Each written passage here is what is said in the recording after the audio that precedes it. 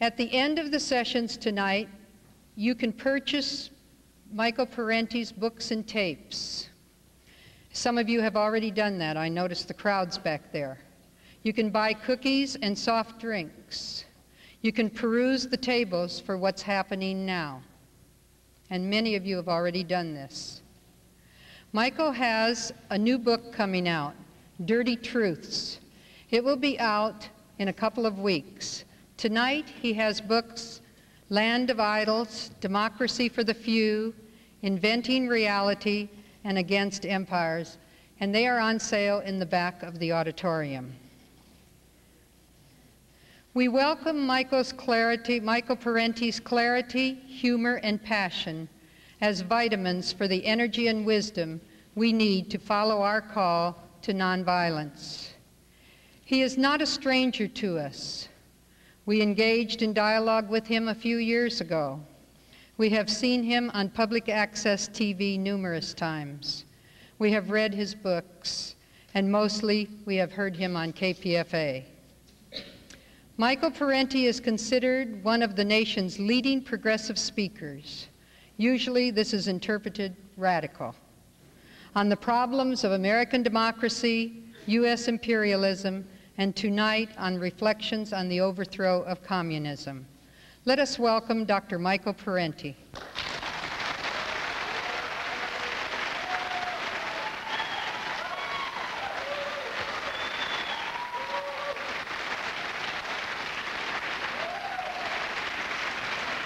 Thank you.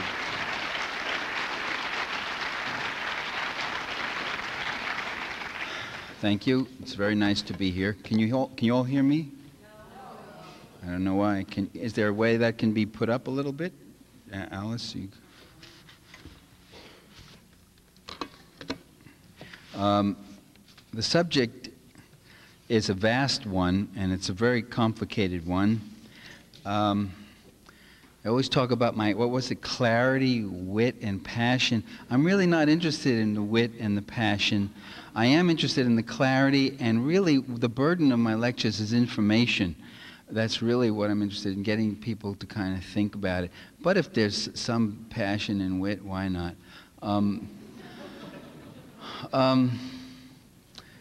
As I say, this is a very complicated subject, and I don't pretend that I have the definitive word.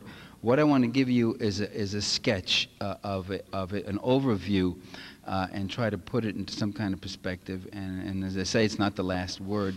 And I also want to give you a lot of information about it, which I'm putting together for a new book, not Dirty Truth, which is coming out in a couple of weeks, but another one I'm doing, which will be out in the fall, called Memories of, what is the name of it?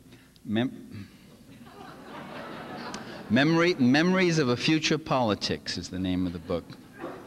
And that might not even be the name of this talk, in part. That's part of what it is.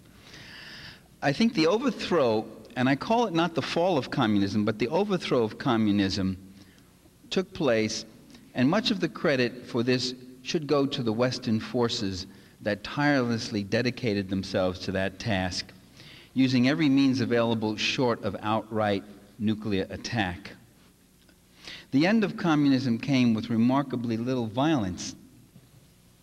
The communists gave up power almost without firing a shot. Maybe the one exception was in Romania, where there were some killings. 3 deaths in Poland.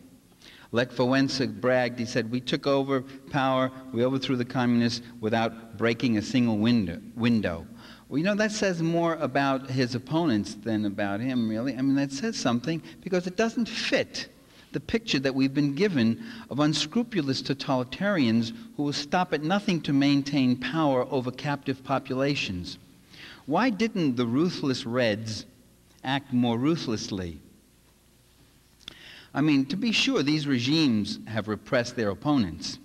During Stalin's reign, people were executed, interned, forcibly relocated. The Western estimates of the Soviet labor camp population varied widely and wildly from 3 million to 100 million, a figure recently pronounced by an academic at Claremont Institute. Well, he said 100 million victims. He didn't say they were all in the camps. As far as I can tell, those who offer such figures never reveal how they arrive at them. Many of Stalin's victims were Communist Party officials, managers, military officers, and other strategically situated individuals. Are you all getting an echo and a feedback, or am I the only one getting it here? Can't hear me. Yeah, well, I don't know what to do. There it is. Okay. There it is. Should I start all over? No, you don't want you to miss a word. Many of Stalin's victims were party elites, managers, military officers. They were people who were strategically situated. In time, other whole categories of people became suspect. Prosperous private property owners, or kulaks as they were called, ethnic Germans, Soviet soldiers returning from prisoner of war camps after World War II. Nobody hears this echo but me, is that it? It's driving me crazy. Well, that's boy, the sound systems are really something. I guess what I want to ask, opening on with this thing about Stalin, is that the Gulag, with its millions of victims, if you listen to Solzhenitsyn and Sakharov, supposedly existed in the Soviet Union right down to the very last days of communism. If so, as I've asked before, where did it disappear to? That is, when the communist states were overthrown, where were the millions of stricken victims pouring out of the internment camps with their tales of torment? I'm not saying they don't exist, I'm just asking, where are they? One of the last remaining camps, Perm 35, visited in 1989 and again in 90 by Western observers, held only a few dozen prisoners, some of whom were outright spies, as reported in the Washington Post. Others were refuseniks who had tried to flee the country. The inmates complained about poor quality food, the bitter cold, occasional mistreatment by guards. I should point out that these labor camps were that. They were work camps. They weren't death camps as you had under Nazism, where there was a systematic extermination of the people in the camps. So there was a relatively high survival rate. The visitors also noted that throughout the 1980s, hundreds of political prisoners had been released from the various camps. But hundreds are not millions. Even with the great thaw that took place after Stalin under Khrushchev, when most of the camps were closed down during Khrushchev's time, there was no sign of millions pouring back into Soviet life. The numbers released were in the thousands. Where are the victims? Why no uncovering of mass graves? No Nuremberg-style public trials of communist leaders documenting the widespread atrocities committed against these millions or hundreds of millions, if we want to believe our friend in the Claremont Institute. Surely the new communist rulers would have, the new anti-communist rulers in Eastern Europe and Russia would have leaped at the opportunity to put these people on trial. And the best that the West Germans could do was to charge East German leader Erich Honecker and 7 of his border guards with shooting persons who tried to escape over the Berlin Wall. It's a serious enough crime, that is, but it's hardly a gulag. In 1955, the former secretary of the Prague Communist Party was sentenced to 2.5 years in prison. Ah, a gulag criminal. No, it was for ordering police to use tear gas and water cannons against demonstrators in 1988. Is this the best example of bloodthirsty communist oppression that the capitalist restorations could find in Czechoslovakia? An action that doesn't even qualify as a crime in most Western nations, water cannons and tear gas. Are they kidding? No one should deny that crimes were committed, but perhaps most of the Gulag millions existed less in reality and more in the buckets of anti-communist propaganda that were poured over our heads for decades. Many people in the U.S. left have exhibited a Soviet bashing and red baiting that matches anything on the right in its crudity and obligatory persistence. My friend Noam Chomsky, just in Z Magazine, talked about those leftists who ride into power on the backs of the masses and turn into communist thugs. Norm, you're not Newt, you're Norm. What are you talking like that for? Communists, we're told, hunger for power rather than wanting the power to end hunger. Those of us who refused over those years to join in the Soviet bashing, which, by the way, reached rather frothy levels by the Reagan years, we were branded as Soviet apologists and Stalinists, even if we disliked Stalin and his autocratic system of rule.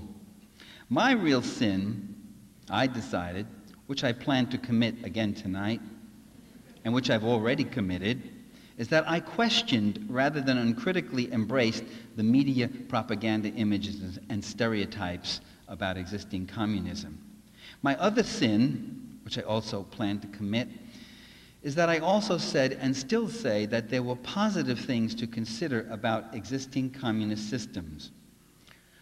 Regarding the Soviet Union, here was a nation that threw back and destroyed the Nazi beast and sustained 80% of the Allied losses in the war, 22 million dead. I thought that that was a debt that humanity owed the Soviet people. Here was a nation that in 3 decades made industrial advances equal to what it took capitalism a century to accomplish, while feeding and schooling its children rather than working them 14 hours a day, as the capitalists did during the Industrial Revolution, and as capitalists are still doing today in many parts of the world. Here was a nation that provided vital assistance, material, military, medical, armed assistance to liberation movements in Vietnam, Cuba, Nicaragua, South Africa, Angola, and other countries. As Nelson Mandela pointed out, I heard him on a TV show in Washington when he was visiting here in 1990. And the announcer, of course, was doing his usual things. Well, the U.S. has done this and the Soviets have done that, so we know both. He's doing the balancing act. You have to always do that. Dumping on both of them, said, "What do you say, Mr. Mandela?" And Mandela said, "Please do not denounce the Soviet Union. They have been our great friends and given us valuable aid in the struggle against apartheid and racism." Only Mandela could get away with saying that on national TV. Here was one of the few countries that, for all its injustices and dysfunctional structures, and I am going to talk about those things, be patient, did guarantee its citizens some minimal economic security. Here was another positive thing that's never mentioned, a country that performed the rescue and survival of 3 million Soviet Jews during World War II. I mean, many Jews were killed in World War II because many Russians, period, because they were just in the war and fighting. But 3 million Soviet Jewish civilians were saved, which is more than you can say happened to Jews in Poland and most of Eastern Europe, in Germany and Croatia.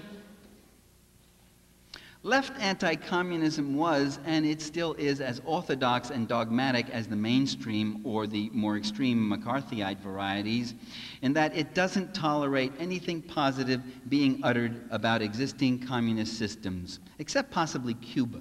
For some reason, and the Cuban system is exactly a Soviet system, a one-party, women's federations, the role of the trade union movement, the role of the youth groups is exactly the same model, but Cuba is kind of looked at warmly, which is nice. I guess we would be grateful for small things. Left anti-communism expects nothing less than a blanket condemnation of communist countries as Stalinist monstrosities, historic and moral aberrations. I prefer what psychologists call differential object appraisal, that you look at something and you see it in very differentiated things. Some things good, some things not so good, regardless of what the political orthodoxy is, regardless of what the advice is about maintaining your credibility, and so making sure that you say these other things.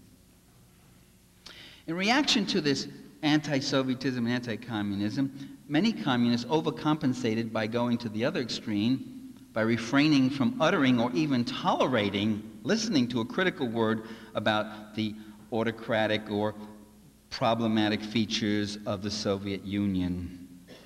Problem-ridden features. I got into more than one altercation trying to make a criticism of the Soviet system with friends and acquaintances in the Communist Party. I can recall a friend of mine, a party member here in the U.S., who assured me that there was no prostitution in the Soviet Union. I mean, here was a woman, she was in her mid-40s, a grown woman of some experience, saying to me that in this nation of, 300 million people, there was no prostitution.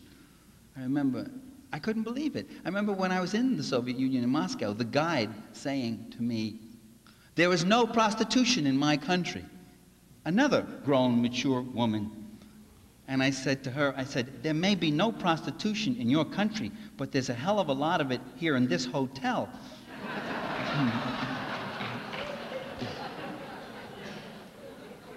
Let's get real. Come on, let's get real. We're talking about this very messy, imperfect thing called a human being.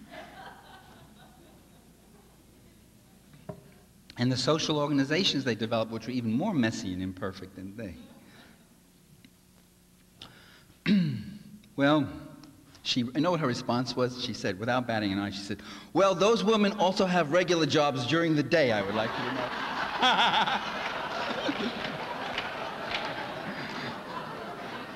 Thereby giving new meaning to the term working girl, eh?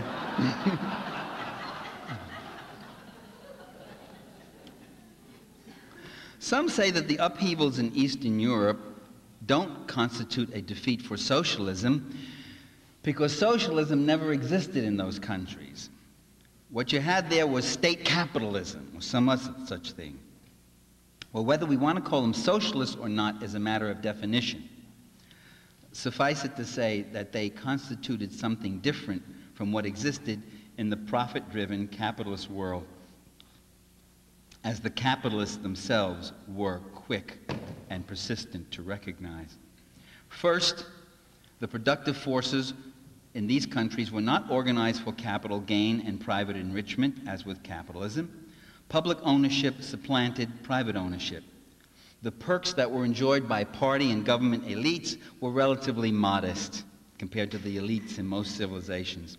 Yes, it's true, Soviet leaders like Yuri Andropov and Brezhnev had big dachas where they entertained foreign visitors. Yes, it's true they had limousine services and they lived in fairly large apartments in a housing project specially set aside for government leaders near the Kremlin. I saw it. It's a big, ugly old, very inauspicious building. That's where the leaders of the Soviet Union lived. But it was larger than what ordinary Soviets would get. But nobody in the Soviet Union could hire the labor of others and extract great personal wealth from that labor. The degree of inherited wealth was also relatively modest and limited. The income spread between highest and lowest earners in the Soviet Union was about 3 or 4 to 1. As compared to 40 or 50 to 1 in the U.S. In fact, I did a little computation. If you compare Steve Forbes, multi-billionaire Steve Forbes' income to a poverty-level wage earner, the spread is more like 10,000 to 1, 10,000 times to 1. Furthermore, communist countries did not pursue the capital penetration of other countries. They didn't have a profit motive as their motive force. They didn't have a need to constantly find new investment opportunities to be able to invest more, to accumulate more, to invest more abroad as under capitalism. The Soviet Union's trade and aid relations were generally economically favorable to Eastern European nations, Cuba, and India. A real socialism, it's argued, would be controlled by the workers themselves through direct participation instead of being run by Leninists, Stalinists, Castroites, or other ill-willed, evil leaders and bureaucrats who betray revolutions, we hear. Well, unfortunately, this pure socialism view is profoundly ahistorical and non-falsifiable. By that I mean it remains untestable against the actualities of history. It compares an ideal against an imperfect reality, and sure enough, reality comes off a poor second. The pure socialist ideological anticipations remain untainted by existing practice. They don't explain how a complex revolutionary society could be built and secured, how priorities could be set, how survival could be achieved by just having the workers own and control everything. How do you expropriate enough surplus value to build an army to defend yourself against the invasion that comes? It's no surprise that the pure socialists support every revolution except the ones that succeed. The pure socialists usually blame the left for every defeat by the left. They weren't vigorous enough, they weren't resourceful enough, they didn't mobilize the people enough, they didn't do this enough, they didn't do that enough, they didn't do this enough. They presume to know better than those engaged in the actual struggles. And it's unfortunate that they haven't found time to apply their own brilliant insights and leadership genius to producing a successful mass revolutionary movement in our own country. Writing in The Guardian in 1991, Tony Febo questioned this pure socialist position. I want to read you what he said. Quote, "It occurs to me that when people as smart, different, dedicated, and heroic as Lenin, Mao, Fidel Castro, Daniel Ortega, Ho Chi Minh, and Robert Mugabe, and the millions of heroic people who followed and fought alongside them, all end up more or less in the same place, then something bigger is at work than who made what decision at what meeting, or even what size houses they went home to after the meeting. These leaders weren't in a vacuum, they were in a whirlwind. And the suction, the force, the power that was twirling around them has spun and left this globe mangled for more than 900 years. And to blame this or that theory or this or that leader is a simple-minded substitute for the kind of analysis that Marxists should make." End of quote. For a people's revolution to survive, it must seize state power, and I believe it must use state power for two things. First, it has to break the stranglehold exercised over society's institutions and resources by the wealthy class. Second, it has to withstand the reactionary counterattack that is sure to come internally and externally. The dangers it faces necessitates the development of a centralized state power. Something, by the way, that's not particularly to anyone's liking. Not in the Soviet Russia in 1917, not in Sandinista Nicaragua in 1980. I mean, ideally, it would be a fine thing to have only local, self-directed, worker participation, communitarian socialism with minimal bureaucracy, few police, and no military. And this probably would be the normal development of socialism if socialism were ever allowed a normal development. Throughout its entire 73-year history of counter-revolutionary invasion, I'm talking about the Soviet Union, throughout its entire history of counter-revolutionary invasion, civil war, forced industrialization, Stalinist purges, Nazi conquest, Cold War, arms race, nuclear threat, trade discrimination, economic embargo, the Soviet Union did not know one day of peaceful, normal development.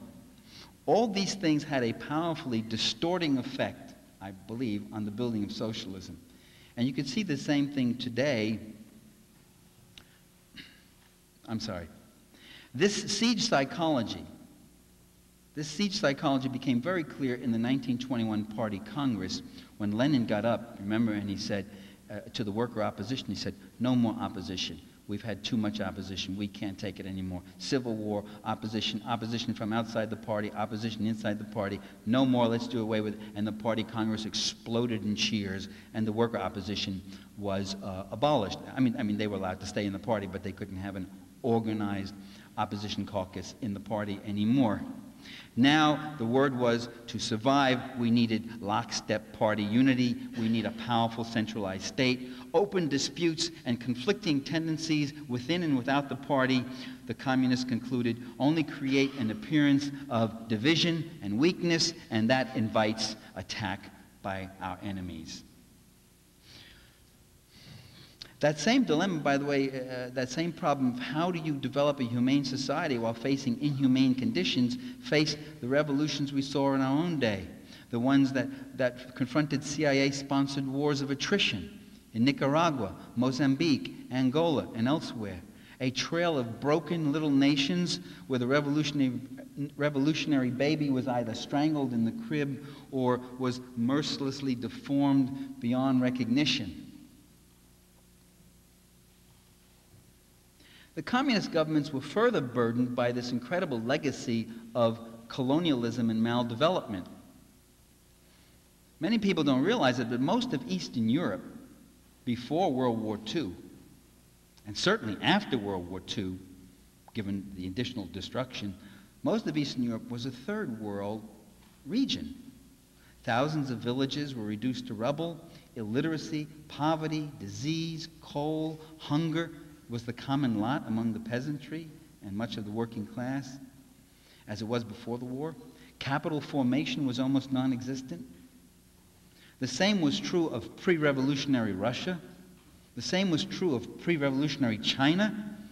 Henry Rosemont, he notes that when the communists liberated Shanghai from the U.S.-sponsored Kuomintang reactionary government in 1949, the communists found that about 20% of the population in Shanghai, 1.2 million people, were drug addicts.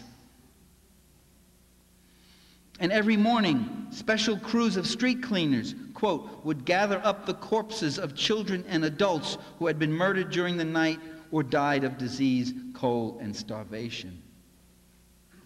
Communism, ladies and gentlemen, I say it without flinching, communism in Eastern Europe, Russia, China, Mongolia, North Korea, and Cuba brought land reform and human services, a dramatic bettering of the living conditions of hundreds of millions of people on a scale never before or never since witnessed in human history. And that's something to appreciate. Communism transformed desperately poor countries into societies in which everyone had adequate food, shelter, medical care, and education. And some of us who come from poor families, who carry around the hidden injuries of class, are very impressed by these achievements and are not willing to dismiss them as economistic. To say that socialism doesn't work is to overlook the fact that it did work, and it worked for hundreds of millions of people. But what about the democratic rights that they lost? We hear U.S. leaders talking about restoring democracy to the communist countries. But these countries, with the exception of Czechoslovakia, were not democracies before communism. Russia was a czarist autocracy. Poland was a right-wing fascist dictatorship under Pilsudski with concentration camps of its own.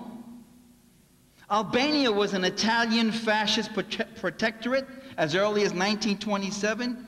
Cuba was a U.S.-sponsored dictatorship under that butcher Batista. Lithuania, Hungary, Romania, and Bulgaria were outright fascist regimes, openly allied with Nazi Germany in World War II. So what democracy are we talking about restoring? The socialist countries did not take away any rights that didn't exist there in the first place. Now, all of this is not to deny that communist countries suffered internal deficiencies and contradictions that were real factors in their own demise. I'm not trying to blame it. I don't want to blame it all on capitalist encirclement. Oh, if it wasn't for capitalist encirclement. I remember talking to the Cuban poet and diplomat Pablo Armendariz in Havana, in his house, and he said, by the way, himself often a critic of his own country, he said, but you know, most of our problems are really caused by our enemies. If they weren't here, we could have solved things and developed in such a different way. We would have had so many less burdens with military insecurity and this, that, and the other thing, and so forth. Still, I think there are some very real inherent problems in the systems that were built. All of them were burdened with a managerial economic system that tended to stagnate. And by the way, there may not have been any other choice. I'm not saying they were stupid and they shouldn't build it that way. I'm saying given the exigencies of the time, this is what they had to build. But what they had to build had in itself its own contradictions, so that it was a response to historical necessity, and yet it began to create problems of its own. The Soviets, for instance, produced many of the world's best scientists. They exported more mental brain power than the best mathematicians and physicists, too. But very little of their theoretical works materialized in actual production during the scientific technological revolution of the 70s and 80s. I mean, their industrial base was roughly still, by 1990, their industrial base was roughly still the one that Stalin had built. Gorbachev complained about, quote, the managerial system that rejects scientific and technological progress and new technologies, that is committed to cost ineffectiveness and generates squandering and waste, unquote. But it's not enough to denounce managerial inertia. We also have to explain why such practices persisted despite repeated exhortations from leader after leader. By the way, going back to Stalin, you could hear Stalin ranting about the bureaucrats, to Khrushchev, when Khrushchev was his assistant, as Khrushchev records in his memoirs. The fact is there were systemic imperatives that worked against innovation. Managers got paid whether or not risks were taken or new technology was developed. There was no incentive to innovate. There was a lot of incentive not to innovate. All materials and labor were fully committed according to the plan, so it was difficult to shift resources for new experimental projects and run the risk of lower output during the transition and run the risk of failure. Enterprises never had to pay real value prices for materials and fuel, so they often used these goods inefficiently and wastefully. Improvements in production would lead only to an increase in one's production quota. If we did better, we'd get a bigger quota next year. In effect, well-run, innovative factories were punished with greater workloads. Poorly managed ones that showed a loss were rewarded with state subsidies. Under the pressure to turn out quantity, managers often cut corners on quality. Farmers did the same. For instance, the state buyers of meat paid attention to quantity only. So the collective farms, what was their incentive? To maximize profits by maximize income by producing fatter and fatter animals. Now, consumers may not particularly care to eat fatty meats, but that was their problem. But only a fool or a saint would work harder to produce better quality meat for the privilege of getting paid less. You think after 70 years they could work out a meat grading system, you know.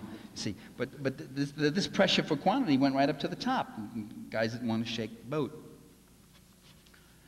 As in all countries, whether they're capitalist or communist, and by the way, it's interesting, many of these problems you have to say, which of these problems are peculiar to socialism, which of this particular brand of socialism at this stage of historical development that we're talking about now, Eastern Europe, China, Cuba, and the Soviet Union, which of these are peculiar to those areas, and which of them are peculiar, which other problems are peculiar, or problems of social organization are peculiar to capitalism? You have quite a list there. And which are in fact universal, which of them are just part of the nature of social organization in a certain way. That's a whole other lecture maybe. I don't want to get into that. Let me just say that certainly bureaucracy, which is often ascribed to being a particular component of socialism, it was found in our society all over the place too. And we'll have some interesting things to say about it later from the East German perspective. Bureaucracy tends, whether it's capitalist or communist, tends to become a self-feeding animal. In the existing socialist countries, there were enterprises in which the administrative personnel increased at a faster rate than productive workers. Oh, that's nothing. I remember there are at least two universities I taught at. One was State University of New York at Stony Brook, and the other was the University of Vermont, both of which went through fast growth periods. And it was very interesting what happened. The student body would go up about 20% over a certain number of years. The faculty would go up about 24%, 18%, something like that, roughly in the same range. And administration would go up 70%. And we'd say, what do all these guys do? What is the assistant, associate, deputy, dean to the curriculum of this and that? What does this guy do besides call each other up and keep each other busy and sending us all these memos that we had to fill out because they had some idea about this or that? Well,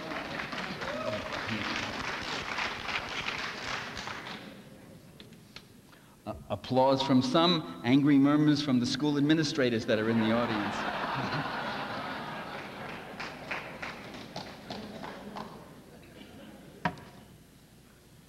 There were enterprises in socialist countries. A factory with 11,000 production workers might have 5,000 administrative staff. A considerable burden. The heavy bureaucratic mode of operation did not allow for critical, self-corrective feedback. The fate of the whistleblower was the same in communist countries as in our own. Those who exposed incompetence and corruption were more likely to run risks than receive rewards. It also led to a rather out-of-touch leadership. In 1990 in Washington, D.C., I attended a press conference held by the Hungarian ambassador who announced that his country was abandoning their socialist system because it didn't work. So I raised my hand and I said, "Sir, why didn't it work?" Be interesting discussion. And he said, "I don't know." And I wanted to go up and grab the guy by the lapels and say, "Schmuck, I mean, listen, you," excuse my New Yorkism there, you are one of the people presiding over this process, and you admit you have no idea what was going on in the process. I mean, it's rather remarkable, isn't it? Well, by the way, I'm using the past tense, but just about all the problems that I'm talking about still exist in the remaining communist states of North Korea, Cuba, and Vietnam. If you talk to the inhabitants of communist countries, you discovered that they complained less about an overbearing totalitarianism. I mean, that's what we always got in the media, this totalitarian thing weighing on us. And their complaints generally were rather the opposite. What we used to hear was that they more often complained about the absence of responsible control, that nobody seemed to be minding the store. Maintenance people failed to perform needed repairs. Occupants of a new housing project regularly refused to pay rent and no one bothered to collect it. Poor management and harvesting, storage and transportation caused as much as 30% of all produce to be lost between field and store. Tons of meat were left to spoil because they'd never got it together with proper refrigeration. And not surprisingly, there was ample opportunity for corruption and favoritism. The factory director who accepted bribes to place people at the top of a waiting list to buy cars. The deputy minister who got caught using state materials to build his vacation home. Rewards seem to lie in operating around the system or even against it. If you operated that way, that's when you got rewarded. For instance, the poorer the restaurant service, the fewer the number of clients. The fewer the clients, the less work, and the more food left over that I could take home or sell on the black market. The last thing that restaurant personnel wanted was satisfied customers who would keep returning to dine at the officially fixed, artificially low prices. I mean, that's why the restaurants were so awful under socialism. So the system actually offered many disincentives. In 1979, Cuban leader Raul Castro, Fidel's brother, complained about fraudulent work practices. He noted the absenteeism, faked work reports, deliberate slowdowns so as not to surpass work norms, norms that were fixed at artificially low levels. In most communist countries, one got the impression that everyone as a worker seemed to be conspiring against everyone as a consumer. Now that's overstated. Obviously some things were done. I mean, buildings were built, people had clothing, the books were excellent. There was one product that they produced which were made of excellent quality. The public transportation system was excellent. I mean, so there were some things. I mean, so obviously some people were doing some work. Communists, I don't want to overstate it, but I'm giving you what part of a major problem was. I remember one Soviet guy said to me, You people are tired from working so hard. Because I said, you don't work as hard as we do. He said, you're tired of working so hard. We're tired of waiting on lines all the time. And I thought, well, if you work a little harder, there wouldn't be so many lines. Communist economics had an Alice in Wonderland aspect to it. In that, I mean, it's rather remarkable that the price of just about every commodity and service bore no relation to the actual cost or value, except for expensive luxury items. With prices held so artificially low, there was a great disparity between purchasing power and the supply of goods and services. And this in turn affected work performance. I listened to an East German friend complain about poor services and inferior products. He said, the system doesn't work. This doesn't happen. You go to the hospital and they haven't washed the floors, and the woman who was supposed to wash them won't do it, and she doesn't show up for work. It doesn't work. The system doesn't work. And I remember saying to him, but Klaus, what about the free education, the public health care system, and the numerous other social benefits that are so lacking here in the United States and in much of the capitalist world? Aren't those things valued? And his response was very interesting. He looked at me and he said, oh, nobody ever talks about those. And that shows you that people took for granted the way the human services and entitlements, they took for granted the human services and entitlements while they were hungering for the consumer cornucopia that they imagined existed for everyone in the West. Once our needs are satisfied, then our wants tend to escalate. Indeed, our wants become our needs. From Cuba to China, from Russia to Laos and Vietnam, there were intellectuals and professionals who had relatively good living standards, who yet wanted to live still better. They wanted to travel abroad. They wanted to see Paris. They wanted greater opportunities made available to persons like themselves. They wanted the same kind of opportunities that were available to persons of means in the capitalist world. By 1989, those who fled from Vietnam, according to a Washington Post story, were neither desperately poor nor persecuted political dissidents. To quote one, I don't think my life in Vietnam was bad. In fact, I was very well off. But it's human nature to always want something better. Another one, quote, they left for the same reasons we did, referring to some other people. They wanted to be richer, just like us. And similar testimonies could be gleaned from Eastern European emigres, maybe not as blatant, but something like that. The longing was usually not for an abstraction called democracy, but for the cornucopia of the West, in most cases, not always. As living standards rise, so do expectations rise. People are not necessarily grateful for what they already have. This seems to be especially true among the young, who have no memory of pre-revolutionary deprivations. Generally, the two most discontent groups in socialist societies are the intellectuals and the young, the two groups that know everything.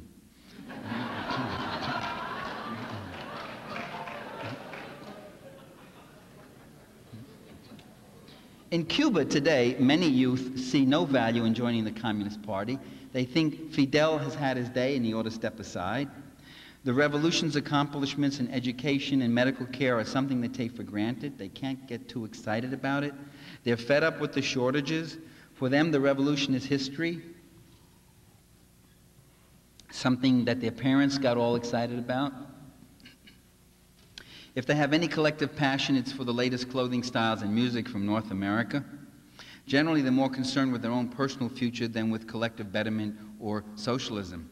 I remember when I first went to Cuba in 1974, the slogan at that time was, our only privileged group are our youth. And I remember saying, that's your first mistake. Now, see, even in the best of societies, there may not be enough rewarding jobs. Much of labor in society has an instrumental value, but it doesn't have any inherent value. You can be given a job, build the revolution, and it means painting walls all day, painting walls. Well, after a while, the revolution begins to lose its luster. And the more efficiently and quickly you paint one wall, you're just going to have another wall to paint. And if you paint them slow or fast, you get paid the same. So what's the big thing? There just isn't enough interesting and creative work to go around for all who consider themselves to be interesting and creative people. And there's a lot of them. Many of the intellectuals under communism were not only anti-Marxist, but to the point of being full-fledged adulators of Western reactionism. The more rabidly anti-communist, the more reactionary chic a position was, the more appeal it had. They were ferociously opposed to their own system. They were utterly gaga and starry-eyed about America and unwilling to look at the seamier side of U.S. society and global capitalism. They were utterly racist toward minorities in their own country and in the United States, their attitudes. As the editor of the Wall Street Journal put it, writing an article in the National Review, you can't get any more conservative than that, I quote him, "They love Ronald Reagan, Marlboro cigarettes, and the South in the American Civil War." The Eastern European intellectuals supported every U.S. armed intervention abroad and every U.S. armed escalation as defensive. They openly detested the U.S. peace movement. That's true of Andrei Sakharov. That's something you never got in the media. He openly detested and criticized the U.S. peace movement. They never had an unkind word for fascist regimes that were faithful U.S. client states, and they directed snide remarks at those of us who did. You could read Sakharov on that too. Their advocacy, their support of dissent, did not extend to opinions that deviated to the left of them. They tolerated dissent that was to the right of them, but not to the left, as is true with many people here. In 1990, one of their Moscow publications, Literaturnaya Gazeta, Literary Gazette in English, I read it in English translation, so I might as well use the English title, right? It hailed Ronald Reagan and George Bush as statesmen and called them the architects of world peace. This was in 1990 while the Soviet Union still existed. Under Glasnost, you were getting these new publications coming out. It questioned the need for a ministry of culture in the Soviet Union. Quote, "There is no such ministry in the United States, and yet it seems there's nothing wrong with American culture." So who said Russians don't have a sense of humor?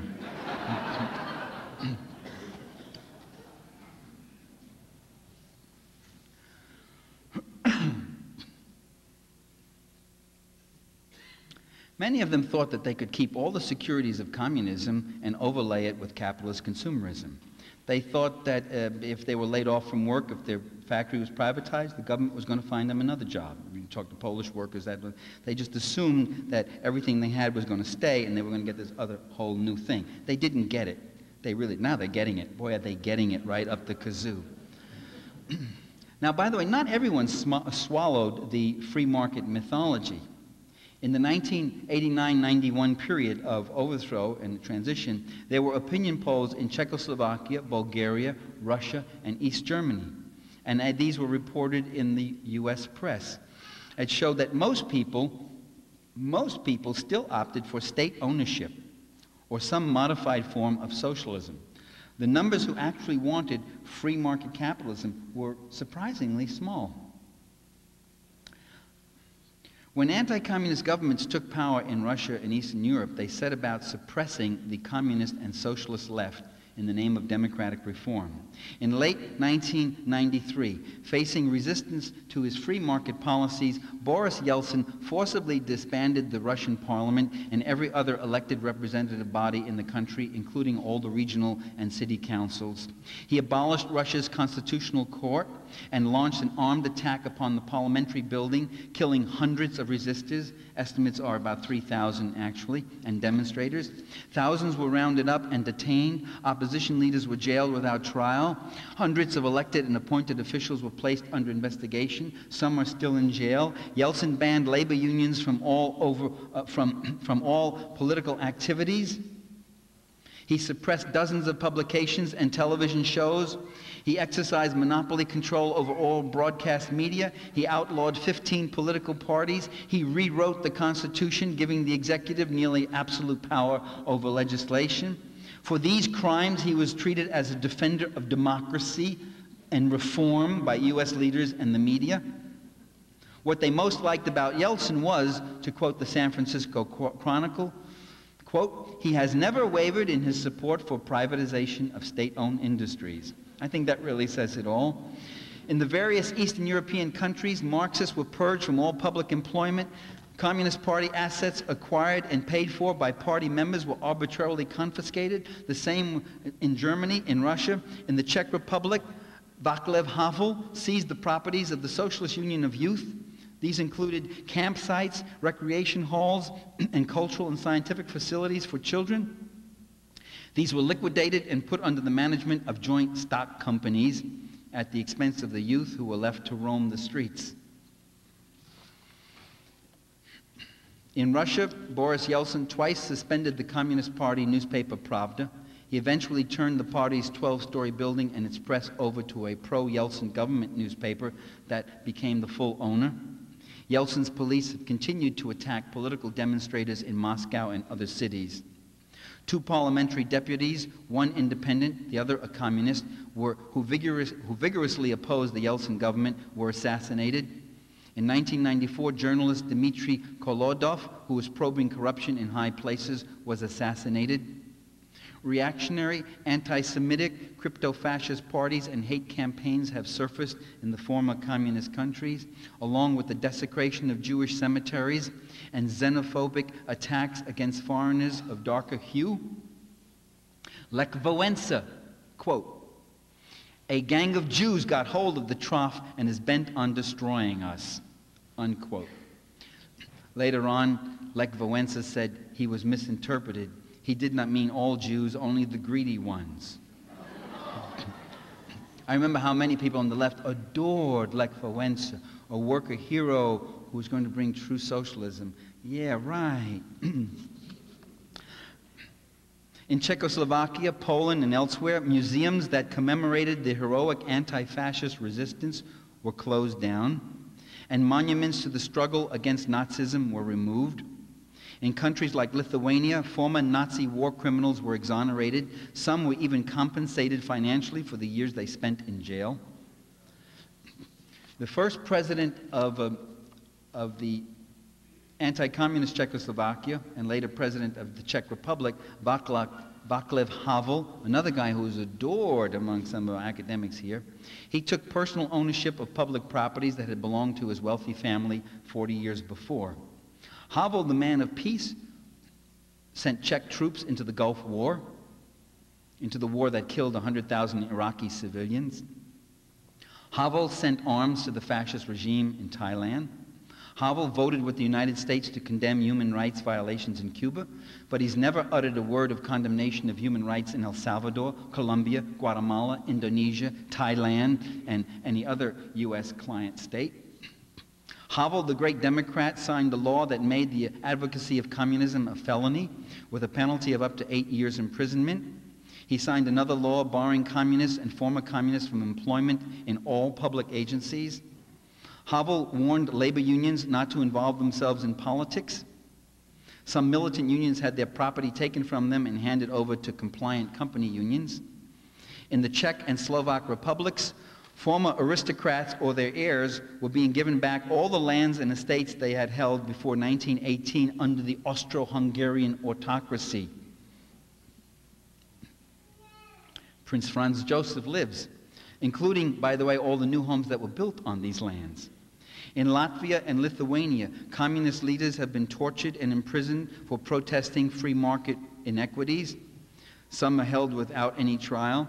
When Estonia held its first free election, in quotes, in 1992, 42% of the population were disqualified from citizenship and prohibited from voting because of their Russian, Ukrainian, Belarusian, or Jewish antecedents. Oh, the flowering of democracy works its wonders in mysterious ways, especially in the free market. In 1990, as the Soviet Union was preparing for its fatal plunge into the free market paradise, Bruce Gelb, who was head of the USIA, told a reporter that the Soviets would benefit from U.S. business education because, quote, the vipers, the bloodsuckers, the middlemen, that's what they need. That's what needs to be rehabilitated in the Soviet Union. That's what makes our kind of country click. Quoted in the Washington Post, Bruce Gelb, one of the leading intellectuals of the Republican Party. The vipers and bloodsuckers have arrived in Russia, Eastern Europe, and China. Consumer goods are more abundant than ever. Thousands of luxury cars are on the streets of cities like Moscow and Prague. Rents and real estate prices have skyrocketed. Stock exchanges have sprung up all over China, Russia, and Eastern Europe. A new class of investors, speculators, and racketeers are wallowing in wealth. And with that accumulation of wealth comes, with the enrichment of the few comes the impoverishment of the many. The professed goal in these countries is no longer to provide a better life for everyone, but to improve opportunities for individuals to pursue personal gain and amass great fortunes.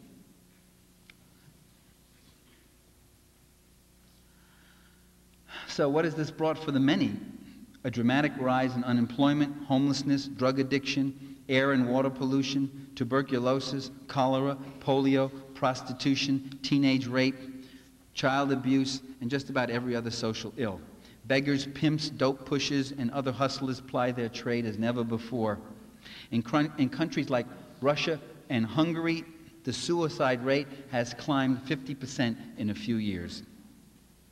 There's been a decline in nutritional levels and a sharp deterioration in health. 1/3 of Russian men now never live to the age of 60. The death rate has risen nearly 20% for East German women in their late 30s, and nearly 30% for men of the same age. In contrast, where communist governments are still in power, Cuba, North Korea, and Vietnam, death rates continue to fall, according to that communist publication, the New York Times. That's where I got that one. Prominently displayed on page 24A on the lower left-hand side in the deep, it was the 26th paragraph of a long article. Occupational safety is now almost non-existent, and workplace injuries and deaths have drastically climbed. In China, there are workers who now put in 12 to 16 hours a day for subsistence pay without regularly getting a day off. The market reforms in China have brought a return of child labor. See, that's why U.S. leaders like China, but they don't like Cuba.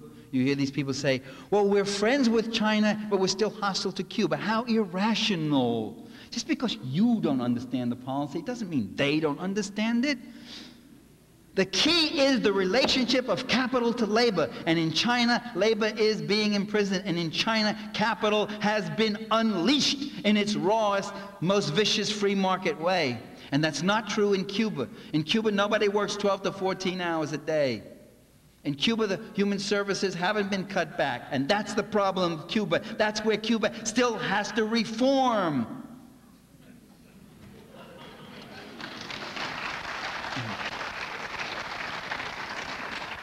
In Eastern Europe and Russia, worker vacation resorts, clinics, cultural centers, daycare centers, and other features that used to make communist enterprises something more than just workplaces, they have just all about disappeared. Worker rest homes have been redone as gambling casinos and nightclubs for the nouveau riche. School lunches, which were once free or very low priced, are too costly for many pupils. Hungry children now constitute a serious school problem. After only 1 year of its free market paradise, Russia saw its consumer spending drop almost 40%. Now, just to give you what that means, in the Great Depression, in the first 3 years, it took 3 years, in the first 3 years, consumer spending dropped 21% over 3 years. Now here, in 1 year, you had almost actually more like 38 point something percent. In the former communist countries, 70 to 85%, it varies from country to country, 70 to 85% now live below or not far above the poverty level, many of them in absolute economic desperation. The eastern countries are also, and this may be one of the most significant points, they also are being recolonized by Western capital. The pattern of trade is becoming third world. If you look at third world countries, you find they do very little trade with each other, even right next door. All their economies are geared to the West, extracted in the West. That's exactly what's happening now in Eastern Europe, where there used to be an enormous trade between the various Eastern European and Soviet Union countries. There's very little trade between them now. Almost all of it is with the West. The West has come in and has pretty much taken over. Multinational corporations are moving into Russia to exploit the vast oil, gas, and mineral reserves with enormous profits, at little benefit going to the people. Big private companies will enjoy easy loans, cheap labor, speed-ups, broken labor unions, and no taxes. It's the third world all over again, ladies and gentlemen.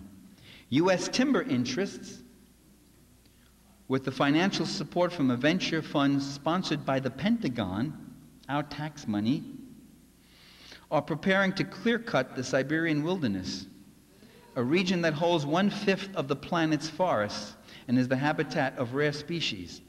And this is being done over the protests of U.S. and Russian environmentalists. Private investment has brought a decrease rather than an increase in production. Understand that. State enterprises are being driven into bankruptcy as private investment comes in. In the Czech Republic, nearly 80% of all enterprises have been privatized, and most of them have been decapitalized. They've been rubbed out, in effect. Industrial production shrank by 2/3. In Poland, with privatization, production has shrunk about 1/3. In Macedonia, one of the breakaway republics of Yugoslavia, a Labour representative noted, quote, "Privatization seems to mean the destruction of our companies. Macedonians complain about how work has taken over their lives. One has no time to care about others. There's no time even for oneself, only time for work and for making money." That was on the PBS report. Thousands of cooperative farms have been forcibly broken up over the protests of their members. Agricultural output has consequently plummeted in these countries. The new private farmers find they can't produce for a commercial market. They're unable to get loans or seeds or machinery. They're rapidly losing their holdings, or they're reverting to subsistence farming. Hungary's agricultural cooperatives, which, by the way, was one sector of the socialist economy that performed very well. But with privatization breaking up the cooperatives, farm output has plunged 40%, according to that biased communist publication, the Los Angeles Times. Now that's not stupid. That's not irrational or wasteful. That's the goal. The goal is to decapitalize Eastern industry and agriculture so it doesn't compete on the European market, to turn it into a colonized third world, a cheap labor, a cheap resource region.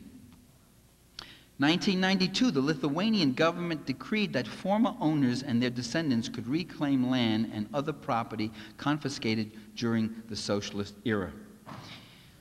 That meant that tens of thousands of farming families, about 70% of the rural population, has been evicted from land that they worked for over half a century, completely destroying the country's agricultural base in the process. In East Germany, much of the industrial and agricultural production was destroyed to prevent competition with heavily subsidized Western firms and farms. East Germans have a very interesting series of complaints that they're making now with unification. They complain that the net flow of money has been from the East to the West in what amounts to the colonization of the East. They complain that the free market is a myth, that the Western economy is fully regulated and rigged against the interests of the East.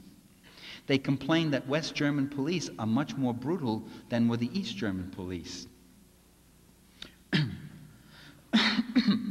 That if West Germany had denazified anywhere near as thoroughly as they're forcing the East to desocialize, they would have had a totally different country. A startling discovery made by citizens from communist countries is the amount of bureaucracy in the West. Soviet immigrants in Canada have complained that, quote, bureaucracy here was even worse than at home, according to an article by Hans Blumenfeld, Monthly Review. East Germans now under West German rule are staggered by the flood of complicated forms they have to fill out for taxes, health insurance, life insurance, unemployment compensation, job retraining, rent subsidies, bank accounts. Because of the kind of personal information they have to give, they feel less privacy than in the GDR, according to a report in Z Magazine. In Russia, organized crime now extorts tributes from 80% of all enterprises. Its tentacles reach right into the top echelons of government. Contract murders number in the thousands every year. Street crime has also sharply increased. In Hungary, there's been a 50% increase in murder since the fall of communism. According to the New York Times, the police force in Prague, in the Czech Republic, today is many times greater than it was under communism, when relatively few police were needed. Now, isn't that interesting? Very few police in the communist police state. Figure that out. I don't get it. Is there something they're not telling me? There's been a drastic decline in cultural life. Theaters are now sparsely attended because tickets are so prohibitively expensive. Publicly owned movie industries in countries like Russia, Poland, Czechoslovakia, and the GDR that occasionally produced some worthwhile films are being defunded or bought out by Western interests, and they're now making cartoons, TV commercials, and music videos. Movie theaters in the Eastern countries are being taken over by Western chains, and they now offer many of the same Hollywood junk films that we have the freedom to see. Subsidies for the arts...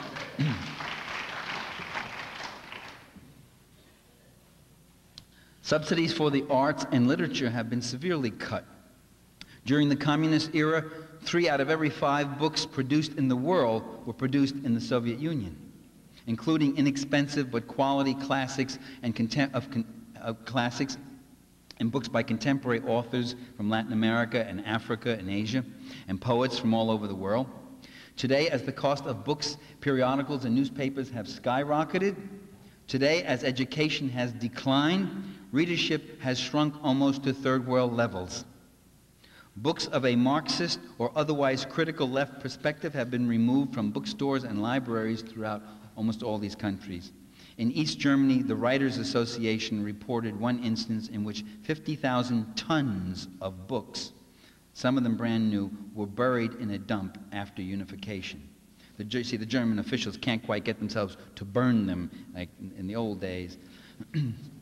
Education is now accessible only to those who can afford the costly tuition. Curricula have been depoliticized, as they call it, meaning that a left perspective critical of imperialism and capitalism has been replaced by a conservative one.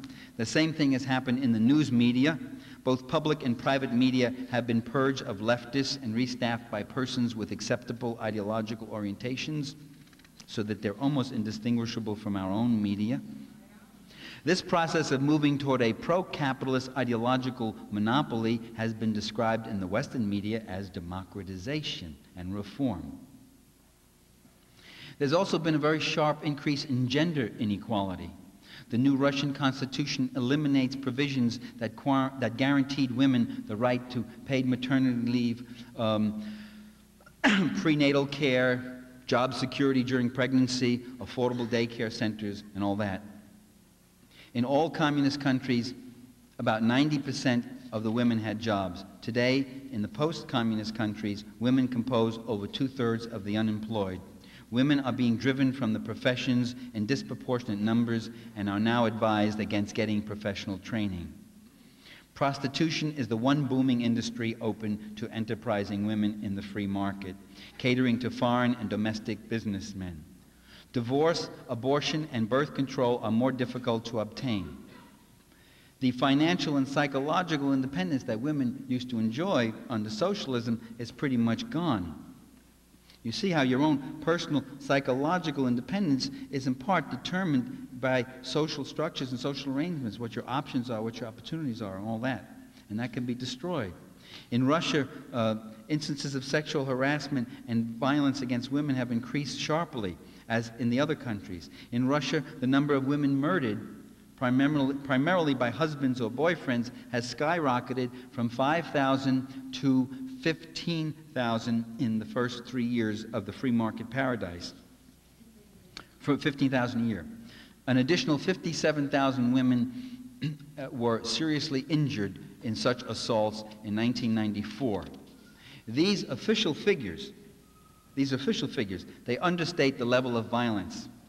The Communist Party committees that used to intervene in cases of domestic abuse no longer exist. Throughout Eastern Europe and Russia, many people now grudgingly, they're admitting that life was better under communism. I mean, that's even grudgingly being reported in the U.S. media. So it must be a lot of people saying this, if I keep hearing it so much, even in the U.S. media. There's a joke that circulated in Russia in 1992, after the first year of the free market paradise, and it went like this. Question: what did capitalism accomplish in 1 year that communism could not do in 70 years? Answer: make communism look good.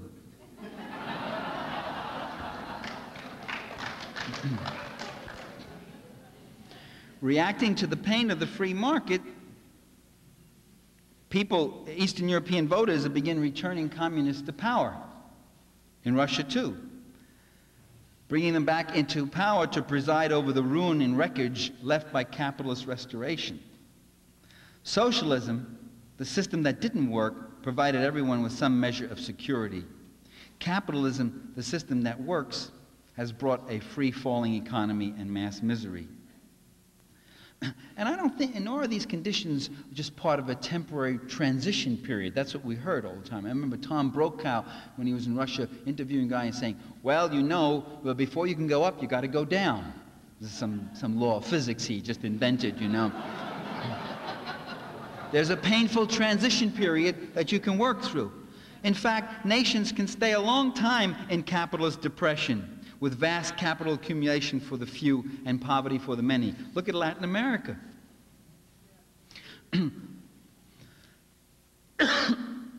And these communist nations, I think, like all so-called developing nations, are likely to remain in poverty indefinitely, so that a privileged few can continue to enjoy unlimited opulence.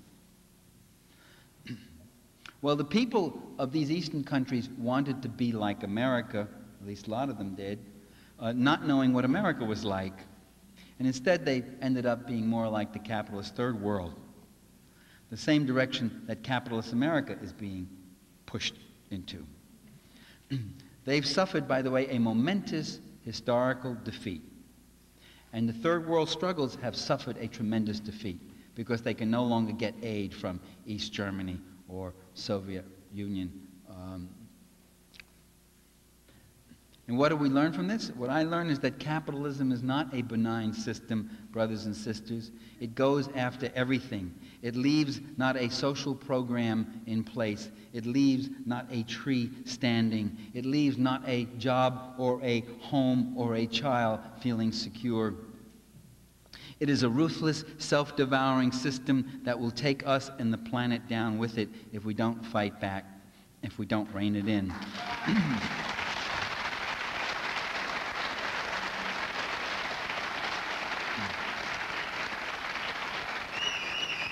If you want to see what our worst future might be, just look at what's happening in Eastern Europe. We can see the future, and it doesn't work. The loss is also in the West. Capitalism with a human face has become capitalism in your face. They no longer have to worry about competing. They no longer have to tell their workers you've got it better than in the communist countries. They no longer have to do that. They no longer have to tell the third world countries. They're saying, you don't like it? It's too bad. This is what it is. They're going for everything, and they want everything. There's only one thing that the ruling classes of all history have ever wanted, and that's everything. Socialism was overthrown not because it failed, but because it succeeded, at least in part. That is, siege socialism created a society that survived and that was ready to move to consumerism, a dialectic that undermined itself. I think we also then have to pay attention to human nature. We must realize that people are a lot more complex. I remember talking to the East German ambassador in Washington, the GDR, just as things were collapsing. The last reception they had there, I said to him, why did you make such junky cars, those two-cylinder putt-putt cars that everybody scorned? He said, well, we didn't want to put it into cars because environmentally they're so wasteful, they're so costly. We thought if we built up a good a good, rational, efficient, low-cost, effective mass transit system, low polluting, that would be the way people would go. And we wouldn't give them such desirable cars. And we were wrong because Germans, he said, Germans like their machines, I guess. Well, it's not Germans, it's Pakistanis, it's Americans, it's Latin Americans, it's all over the world. The automobile, they're crazy for it. See, if you give people a choice between a sane, rational, clean mass transit system or the automobile with its personal empowerment, its privacy, its status, its instant mobility, they go for the automobile. And this is what was happening. So we've got to understand that people often don't act the way we want. He made a very revealing statement. He said, you know, we thought that if we built a good society, we would have good people. But that's not necessarily true. Well, it's debatable whether that was a good society, indeed. But the point is a very interesting one, that we have to look at the complexities of people, that people have a tremendous capacity for discontent, for wanting more and more, that human organization is a very hard and difficult and often self-defeating thing, that the more you organize it, often the standard operating procedure often leaves you dysfunctional for other kinds of things, that there are particular individuals waiting for their opportunities to be as rapacious and exploiting and victimizing as they can be. They are worse than any creature in the jungle, because the creatures in the jungle don't prey and kill just for the fun of it. Human nature, I'm one of the few Marxists in the world that says human nature has to be looked at. I also say it exists. The usual view is, well, I don't know what you mean. When you start talking about human nature, you see, the conservatives have so used human nature as a concept to justify the horrible social arrangements that we do have, that we on the left have had this silly reaction, which is to say, it doesn't exist. What do you mean it doesn't exist? If human beings don't have a nature, we're the only entity in the whole universe that does. All things have a nature. This lectern has a nature. This microphone has a nature, not a very good one. This plant has a nature. We all have a nature. Oh, we're more like clay. You know, we're very malleable. Well, even clay has a nature. You can spread it just so far. You got to keep it moist. It can crack. It can do things. There are limits. And we have to then have expectations and understandings of these things and not be so naively enamored with our ideology as to not look at what people are actually doing and capable of. I think human nature is horrible. I think it's terrible. I think human beings, if you read history, it's just horrible. It's just horrible and disgusting. And horrifying, the atrocities, the murder, the torture, the plunder, the madness of it. I mean, you can't read history without coming away feeling a very, very odd feeling about your own species, especially the male gender in it, you know? It's really amazing. They're horrible creatures. The women applaud, the men sit silently. But that's all the more reason. That's all the more reason why we need strong political organization. That's all the more reason why we need a liberating ideology. That's all the more reason why we need democracy. And democracy, we also have to keep power out of the hands of these avaricious ones, especially. Is Marxism irrelevant? Is it the bankruptcy of Marxism? No, Marxism is a system of analysis that critiques existing capitalism and imperialism. It has relatively little to say about socialism. In the communist countries, Marxism was doled out like a catechism. It didn't even relate to their lives. It was like us studying feudalism. It had to do with a different set of social relations than the one they had, although they were desperately in need of a critical theory of their own about their system, as I tried to, in a very sketchy way, map out here today. I mean, I've tried to do an awful lot. I mean, go the whole range of the thing, and I know I haven't succeeded all that much in any of it, but anyway, you get what I'm doing. We need a strong alternative movement to move both against the Republicrats and Demokins, and not just locally, but nationally and internationally. We need more militancy and resistance. What can we do about it, if that's going to be the question? I'm going to answer it right now, so don't ask it. There are no easy answers. What are you willing to do? We can all do a little more, a lot more than we are now doing. Just look at the tables around the hall and sign up and get active. And finally, remember this, that history, ladies and gentlemen, brothers and sisters, history never ends. The last page is never written. History is always being rewritten, and its best passages are not written by the princes or the presidents or the prime ministers or the popes. The best passages are written by the people. For all their faults, the people are all we have. In fact, we are they. Thank you. Bye.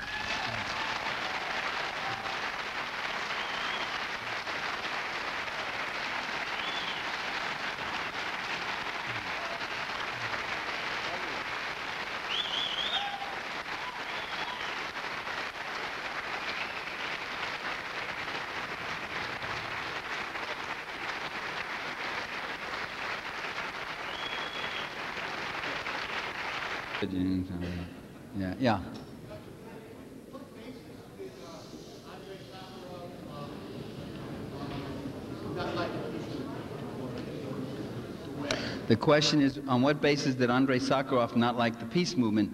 Sakharov, from the same perspective that, say, Ronald Reagan wouldn't like the peace movement. He had a totally pro-Reagan, anti-Soviet approach regarding the arms race, the East-West conflict, the Vietnam War. He thought was a good war that the U.S. was involved in, and it was sorry they didn't win it and all that stuff. But that's not known about Sakharov. I wanted to say something about human nature. I said that human nature is rotten and horrible. It's also grand and beautiful and mediocre and all those things. I mean, all that whole range of things are our nature. That's what we got to deal with, that whole big messy splash. Yeah, so questions here? Yeah.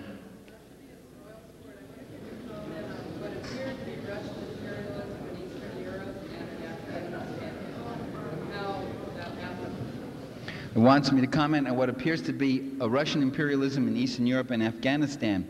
Well, if you mean imperialism means the expropriation of the land, labor, resources, and technology of one country by a ruling class of another country, it wasn't imperialism, because they brought in aid and they brought in stuff, and it was actually much more advantageous to Eastern Europe. I would not call that imperialism. I would call that hegemony. That is, the Russians were hegemonic over Eastern Europe. They really wanted them, and that hegemony got tighter as the Cold War heated up and got the more uptight they got, the more they clamped down. In Afghanistan, I believe the Russians went in on the right side. They went in on the side of a left military against a right-wing mercenary force from Afghanistan, a feudal force. The feudal tribesmen and those people who had taken up arms because the Kabul government was calling for the equality of women, land reform, education of children, all these kind of things which they thought were just utterly horrible. And I think the Russians went in on the socially progressive side in Afghanistan, and the CIA went in on the retrograde side, and the retrograde side has won, and there's been terrible killings, and you can see what's happening now. They're just massacring, and they're still fighting and killing each other. Bunch of fanatical nuts. So I don't see either of those as really a big problem. Yeah. I don't see them as proof of Russian imperialism or something like that. Yeah. Soviet imperialism. I wonder what your opinion of Gorbachev in retrospective, and if you were Russian, would you be a Gorbachev voter this year? If I was Russian, would I be a Gorbachev voter? If I were, I'd be a rarity, an unusual creature. My opinion of Gorbachev was that he was well-intended, but he didn't understand power, and he didn't understand what he was up against. And Perestroika didn't seem to have any content. It wasn't clear what the hell it was. What was it that you were really restructuring and how? And then later, by 1991, he got pretty dirty under Yeltsin's influence, you know, when he canceled the whole Supreme Soviet and told them to dissolve, and they wouldn't, and he forced a vote 3 times until they dissolved. He cut off microphones. So he became, toward the end, pretty much, by a logic, he found himself caught up in a thing which got bigger than himself. And so I don't think too much of Gorbachev. I mean, I think personally he was a pretty decent guy, but the whole system unraveled under his auspices, and he never really saw what hit him, like a lot of the people. Yeah. My question is not about Russia, it's actually about the far right in this country. Since one has fascism and a left-wing movement, I know the higher. She wants to know where the idea come that fascism was a left-wing movement, and why doesn't the right in this country support a strong centralized government in the traditional way that the right in Europe does, and is acting more like local. Well, it depends what you mean by the right.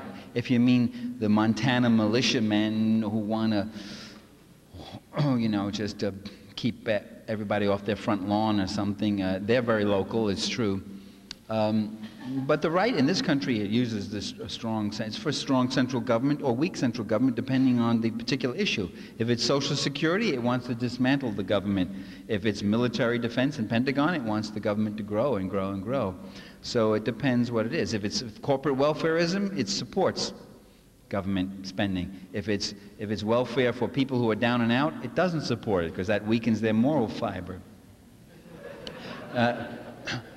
The fascist Nazis left. Well, they had a left-leaning wing, the SA, the stormtroopers under Ernst Röhm, but they were wiped out fairly early.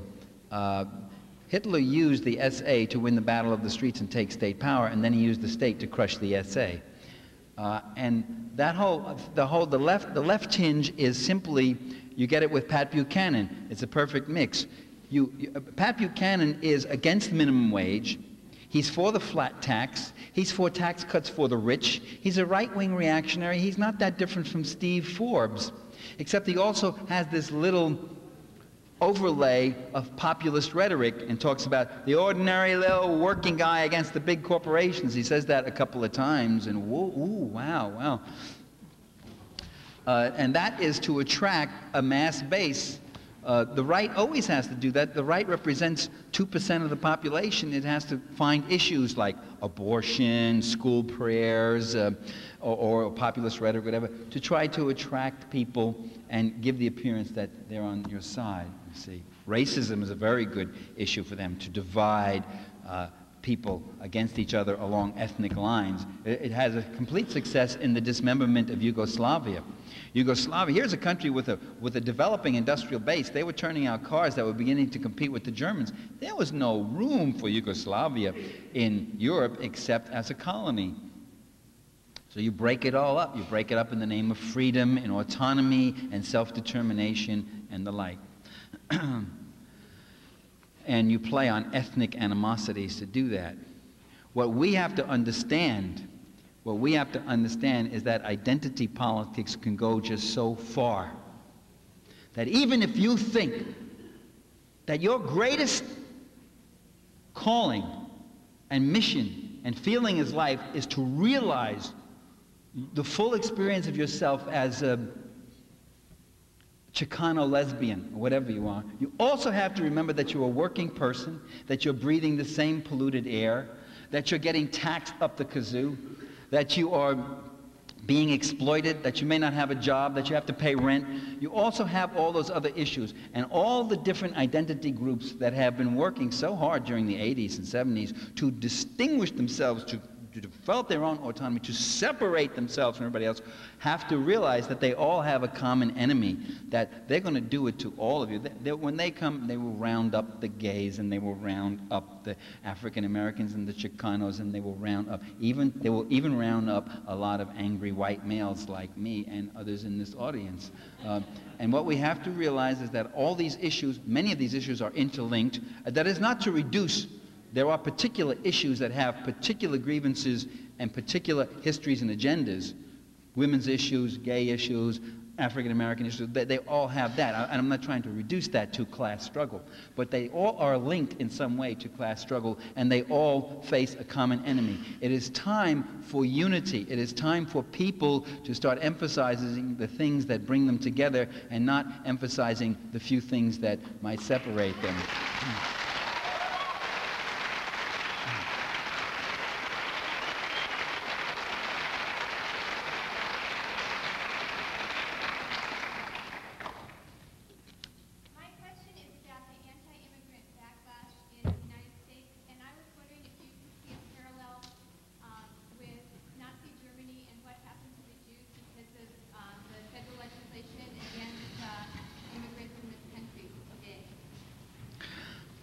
Yes. Does the anti-immigrant backlash here relate to parallel to the Nazis? Yeah, it's just what I just said, that you find groups, you find irrelevant enemies, and you take people with very real grievances, and you say your problem is due to whatever. The gays or the Jews or the immigrants or the welfare mothers or the feminists or this group, and you try to redirect people's legitimate grievances about legitimate things that are happening to them to these kind of irrelevant things. Dick Gregory, and I hope some of you went to the march, the Unity March we had this past Sunday. Dick Gregory had a great point. He said, you know, they say African American people are all on welfare. And then they say that with this affirmative action, African American people are taking away all the jobs from the whites. So now which is it? Are we on welfare or we have your jobs? I thought it was a good point.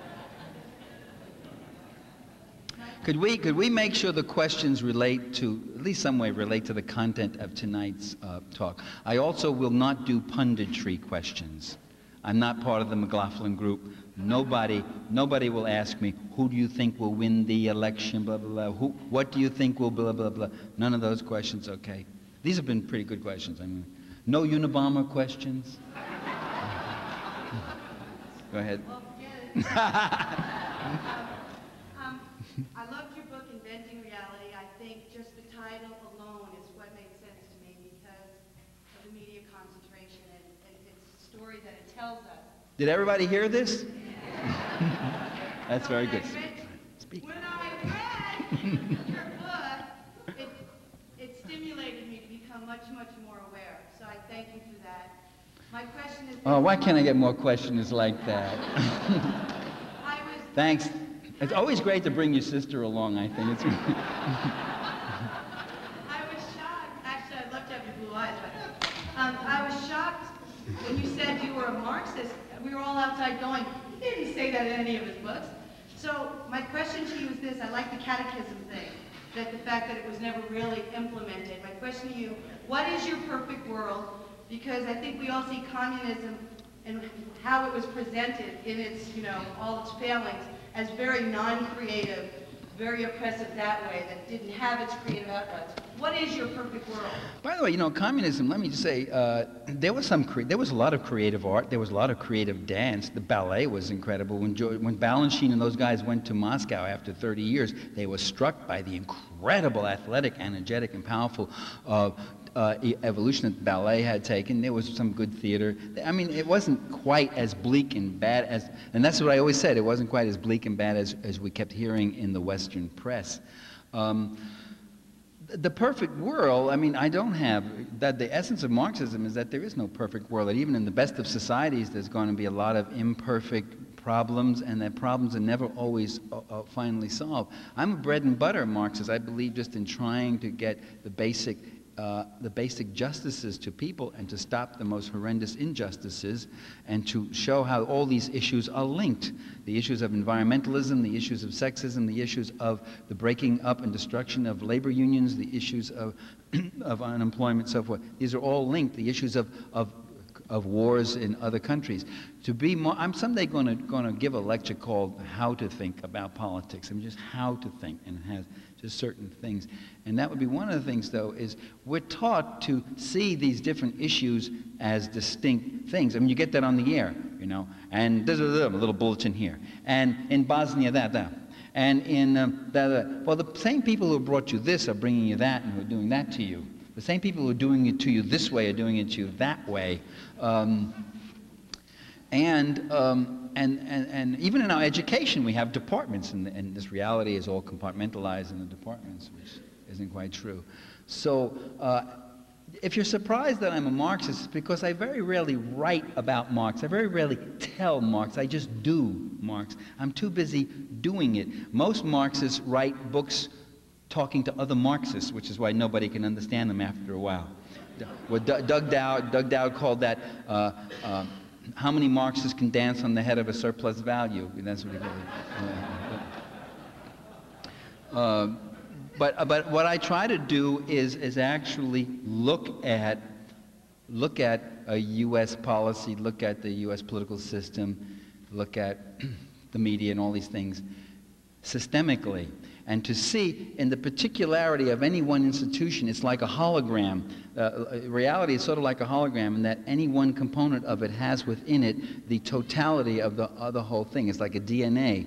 So when you look at, whether you're looking at the court system, or you're looking at urban renewal, or you're looking at Congress, or you're looking at the media, or you're looking at U.S. foreign policy, what you're seeing within the confines of those particulars is a reflection of that whole. See? And that whole informs the particulars, and the particulars flesh out and make you realize the whole. It's a tremendous experience. And I was doing Marxism before I knew that was what Marxism was. You see, I mean, it's not that I got this from Marx and I got this model and now I apply it here and there. This was my way of looking at things, and that's dialectically. And when I read Marx, I went, oh, yeah, right. I mean, Marx, when I first was getting radicalized, you know, I would run into that a lot. I'd say things like, you know, the police are not a neutral instrument. They're a class instrument of control, and they do certain things. They this. And people would say to me, well, that's Marx, isn't it?